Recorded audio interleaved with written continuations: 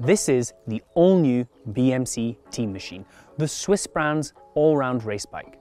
For 2021 and to celebrate its 10th anniversary, the bike gets a suite of updates that promise increased aerodynamics, increased stiffness, and a reduction in weight.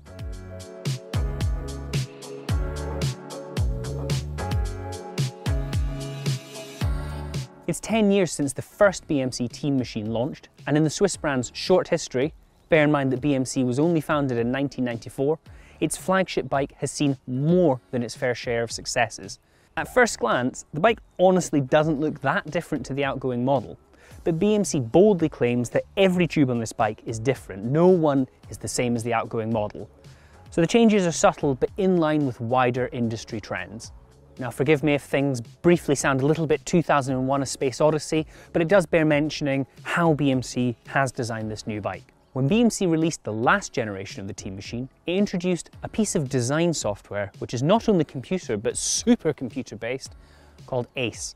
And this allowed BMC to analyse tube shapes, the aerodynamics, composite structures, all this sort of stuff in one unified package. This, BMC claims, allowed it to focus on optimising set goals that were set out by the design team. They focused on stiffness, weight and aerodynamics, all the usual stuff.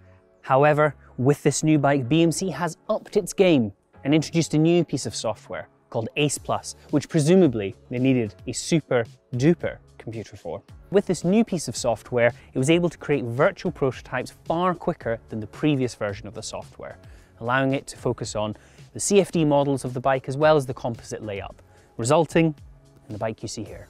Now all of this design work has obviously, and like I said, in line with wider industry trends, resulted in a bike which BMC claims is more aero than the outgoing model. Now I'm not going to go into the nitty-gritty detail of absolutely everything on this bike. It'll make for a very boring video, and you should head to BikeRadar.com for the full news story with a link to that in the video description if you want to learn more about the aero development of this bike. However, there are a few interesting details which absolutely bear mentioning.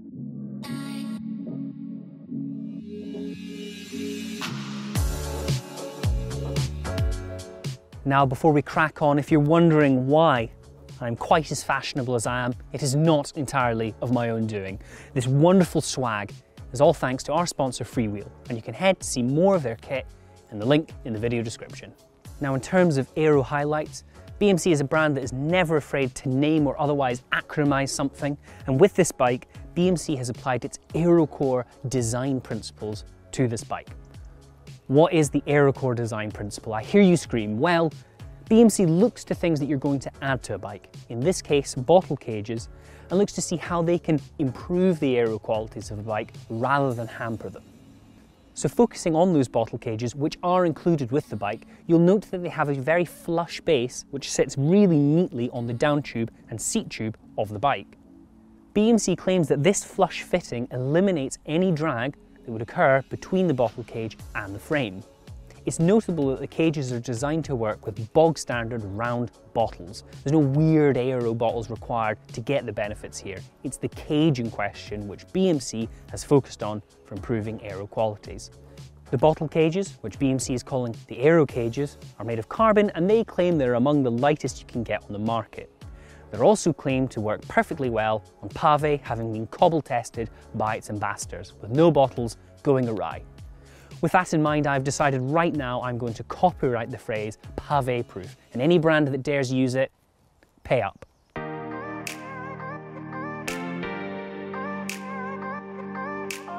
On to another acronym, and we have the ICS cockpit, or the Integrated Cable System Cockpit. First introduced in 2016, the cockpit has been updated to go with the new Teammachine. BMC claims the idea behind the cockpit is, of course, to give you those lovely clean lines you get when you have a fully integrated front end, but also, of course, with that, you get an improvement in aerodynamics. Another thing I really like about this cockpit is that the hardware is totally replaceable, which is actually hidden as well at the back end of the stem of the cockpit. So if you're ham-fisted enough to round a bolt or cross-thread one of the nuts, you can actually replace that stuff. This isn't that common on integrated cockpits, and given how much I imagine this thing would cost to replace, that's a really good thing to see. All of these aerodynamic improvements add up to a claimed improvement of 6% less drag compared to the outgoing model, when tested at 45 kilometers an hour in a velodrome. Now, as always, whenever we quote these figures, take them with a pinch, if not a handful of salt.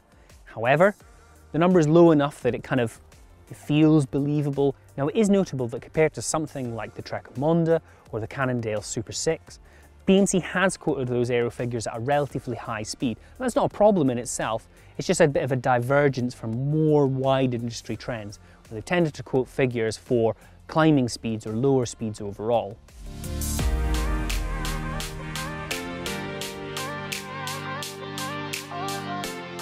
Aero stuff aside, in terms of actual tangible things you can touch and feel, there are a few really cool updates which bear mentioning on the BMC.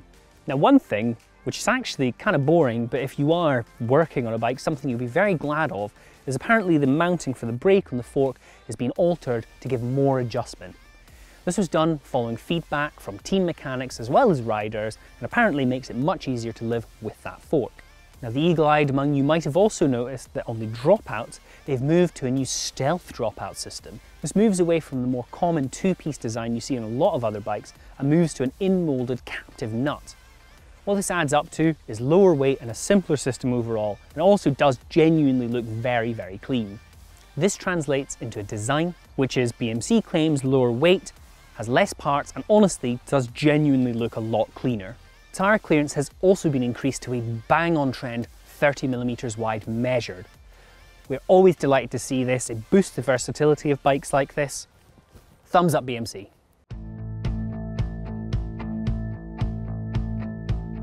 The position and size of the seat clamp has also been altered, and depending on the frame size, it will be 10 to 15mm lower than the previous bike.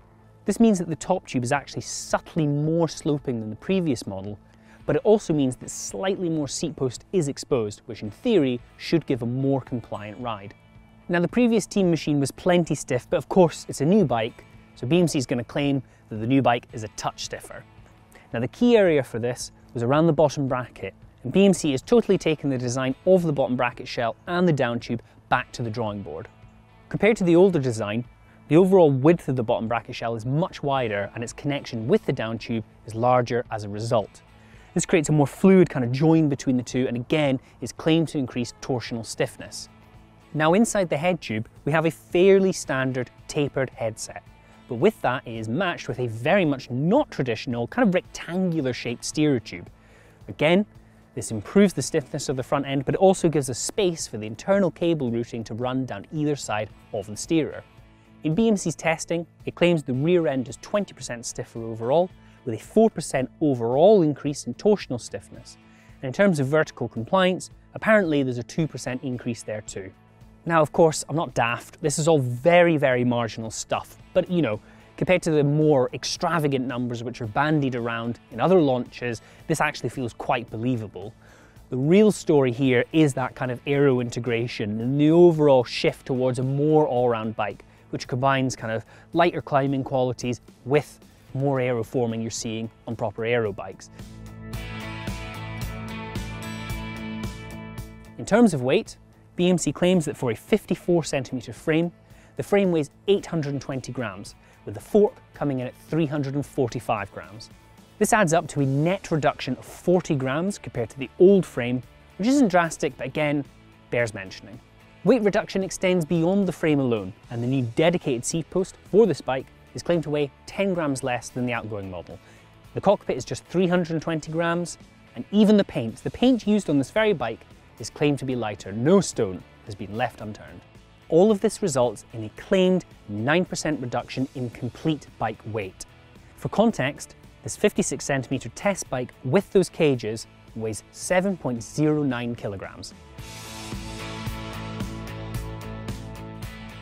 Just like my wild lockdown hair, BMC's suite of acronyms grows at an abnormally fast rate. And joining ACE Plus we have TCC, or the Tuned Compliance Concept. This concept was introduced with the very first Team Machine 10 years ago, and the most notable thing from that was the introduction of dropped seat stays.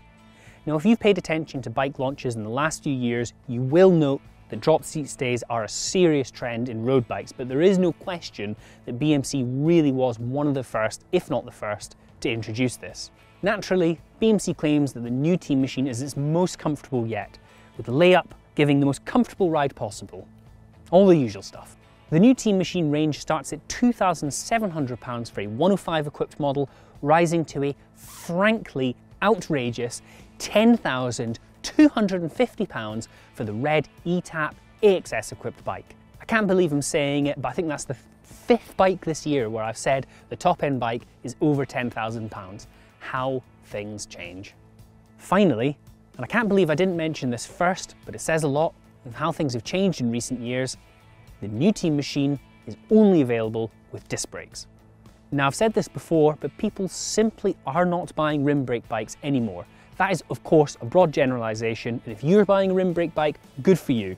I still like them, but the matter of the fact is that brands will only want to make the bikes that people are actually going to buy, and that's disc brake bikes. However, with all of that said, there will be one rim brake model available in certain territories where they are still popular, but this will be based on the previous generation of the Teammachine. So you're not going to get all the good juicy stuff we've talked about with this new bike.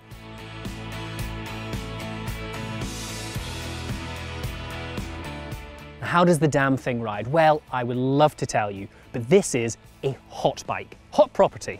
We literally got it about 4 days ago, and the pleasure of riding it has gone to my colleague Warren Roster, who has published a full first ride review on BikeRadar.com.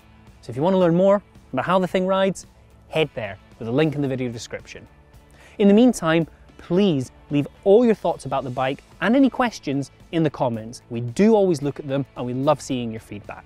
Once again, thank you to our sponsors Freewheel for decking me out in such beautiful garms. And as always, don't forget to like, subscribe and click that little bell icon so every time we upload a video, you'll get a notification.